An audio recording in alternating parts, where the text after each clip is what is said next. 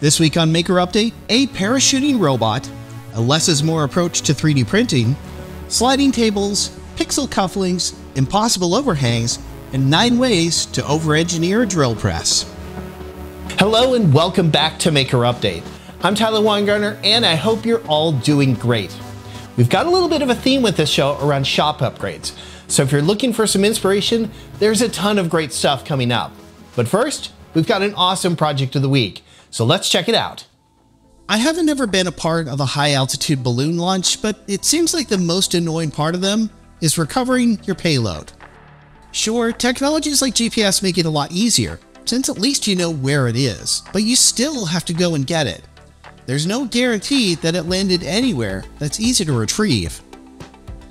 Which is why Yohan Hadji developed R2 Home, an auto-return parachute system for high-altitude balloon launches and suborbital rockets. Once the parachute is deployed, it uses GPS to determine its location in relation to the launch site, and then uses the control surfaces that are part of the parachute to return home. The system uses a 2-part parachute. The first part is a drogue chute, which deploys early on in freefall.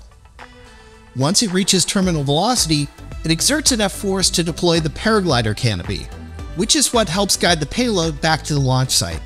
To steer the chute, it uses a single continuous rotation servo to pull on the control surfaces of the canopy to guide it back home. When the main canopy is deployed, the drogue chute also collapses, so it doesn't interfere with the flight. The onboard computer is a Teensy 4.1 in a custom PCB. The system also has an upward-facing camera to monitor the parachute, a GPS receiver for geolocation, and a telemetry radio, so the launch team can keep up with it in flight. This looks really promising, and it's a great solution to the problem. You can read more about the project on the MakeScene blog or on Yohan's project page on Hackaday. We've got some more projects for you. David Piccuito is adding a sliding crosscut table to his table saw.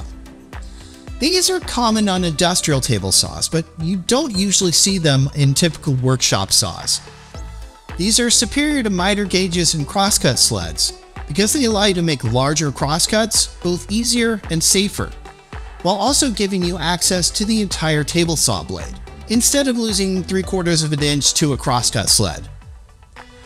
The whole thing lives on a frame made of plywood and angle iron, while the sliding table slides on a pair of linear rails. He's added a few stops to restrict the movement, as well as a simple but effective locking pin to keep the table in place when he doesn't want it to move.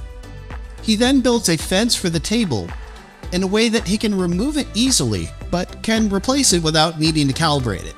His solution involves a locking stop and a mag switch to restrict the movement. You get to see the whole development process in the video, as well as a parts list, if you want to replicate the build. Wesley is building an elevator to get better access to the loft space in his workshop. This is hardly the first loft elevator that's come to YouTube, but Wesley has a few unique problems he wants to solve with this one. First, he wants to be able to access both sides of the lift, so he's routing the hoist cable through the frame, so it works a little bit like a block and tackle. I'm no physicist, but this should reduce the load on the hoist motor as well. When it was done, he made sure to finish off the project with a little bit of theatrics. When the lift is in motion, there's flashing lights and warning beeps and the whole 9. And over on Adafruit, I saw these animated Neopixel cufflinks by Erin St. Blaine. As you would expect, they're a little oversized as cufflinks, but they're a real testament to how tiny and powerful the current state of microcontrollers are. Each of these is controlled by a QT Py RP2040 connected to a 5x5 Neopixel Grid BFF board. One of the really clever bits is how she's using a pair of stiff, solid core wires to not only connect the battery, but also act as the cufflink to attach them to your shirt cuffs. She finishes off the look with a metal jewelry bezel and some UV resin to diffuse the light. Now for some tips and tools. Marius Hornberger is going a little crazy with upgrades to his vintage drill press. He's adding a motor to lift and lower the table, a pneumatic system to lock the table into position, a digital depth gauge, and an air assist blower that activates when he's actually drilling. There's even a cutting wheel misting system that he can toggle off and on. You might not need all of these to achieve your ideal tool, but I'm sure that one or two of these might be appropriate for your own shop. Over on their channel, NeedItMakeIt has a great tip for adding more strength to 3D printed parts. Surprisingly enough, the trick doesn't involve building out your part, but by cutting it away. When designing your part, you can create these tiny little voids within solid parts of your print. When you go to slice your model, the slicer will deal with these by adding perimeter walls around the voids. Perimeter walls tend to be stronger than infill. Plus, you can place these voids in different directions to make it stronger against different kinds of forces. Speaking of cool tricks, through CNC Kitchen I learned about this unique slicing technique for creating nearly perfect overhangs without the need for support material. These are called arc overhangs. When you see the way they're printed, the name seems awfully appropriate. The slicer builds out a pattern of concentric arcs to fill out the shape of the overhang. It begins with larger arcs and then uses smaller ones to fill in the corners. But because each consecutive layer is supported by the last one, they're able to create some pretty dramatic overhangs without the need for support. This is currently available just as a proof of concept, but you can download some test prints to try them out yourself.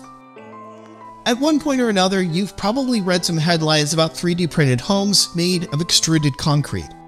This is certainly one way to scale up additive manufacturing. But from Belinda Carr, I learned about these bricklaying robots that seem to do a better job of building structures with a simpler setup and less waste. The surprising thing is that there's no mortar between the bricks, just construction adhesive. These use specialized bricks that are very dimensionally accurate, so there's no need for mortar to fill the gaps. It'll be interesting to see how these two technologies evolve in the future of construction. For this week's Digi-Key Spotlight, we've got a first look at Panduit cable entry systems.